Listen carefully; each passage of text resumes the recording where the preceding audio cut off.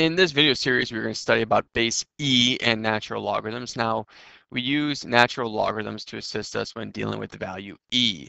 E is an irrational number.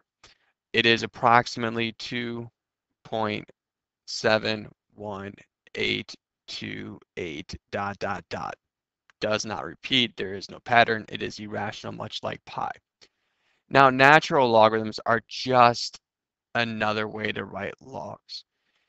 It's like using base E for log that we're used to, but instead of writing log base E of x, what we do is you write ln of x. ln is our natural log.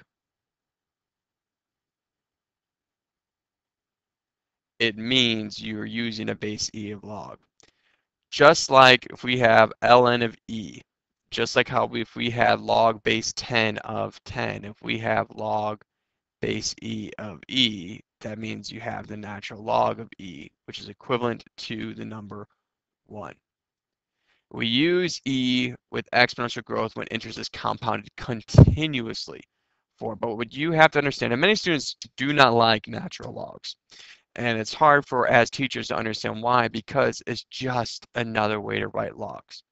Instead of writing down log base E every time, writing that E, we just write ln. It's shorter, it's quicker, but it means the same thing. You're going to find out properties of logs that we studied before are still going to work. So just be familiar with the idea of E, and to write natural logs, we use ln before moving on to the next concept, which is our natural base functions. Just so you can see how does your natural log relate to the powers of E.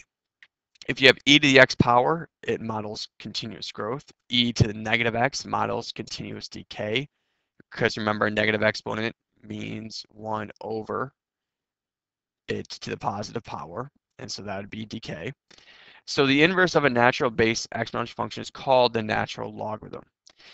Now, logarithms are usually written as log base whatever, so log base e of x, but we abbreviate it as our natural log of x. And we see our two functional graphs here, and they are going to be inverses of each other.